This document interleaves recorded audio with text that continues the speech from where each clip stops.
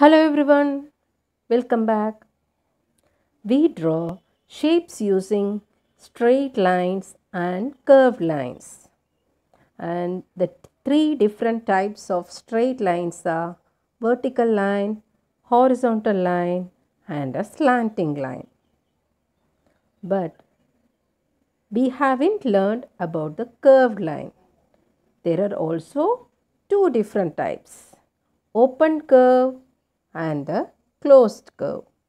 What is an open curve? The curve which does not end at the starting point is called open curve, and the curve which ends at the starting point is called closed curve. Here you can see some examples of closed curve and open curves.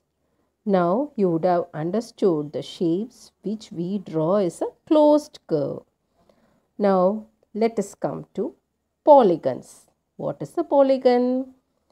The shape which has three or more than three sides are called polygons. That is, a closed figure is called a polygon. To say more clearly, a closed plane shape made up of three or more line segments is called polygons. There are two different types of polygons, regular polygons and irregular polygons.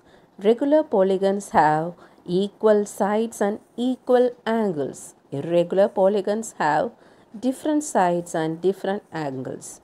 More about these you will be learning in the higher classes. Now coming to regular polygons and its sides. Let us learn few names of the polygons. The shape with three sides we call it as triangles, and the shape which has four sides we call it as quadrilateral. You can see few more examples of quadrilaterals here. Square, rectangle, everything comes under quadrilateral. The shape with five sides are called pentagon, and the shapes with six sides are called hexagon, and the shape with seven sides are called heptagon, and the shape with eight sides are called octagon, and the shape with nine sides are called nonagon, and the shape with 10 sides are called decagon. You can see all these shapes in a single chart. Now, how to remember these names? Three-sided shape is triangle. You know this. Four-sided shape is a quadrilateral. All the four-sided shapes comes under this.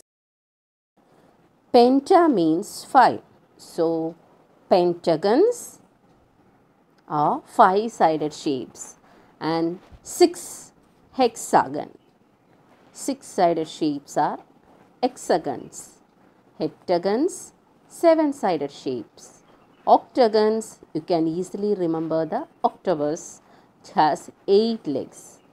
So it is 8-sided shapes.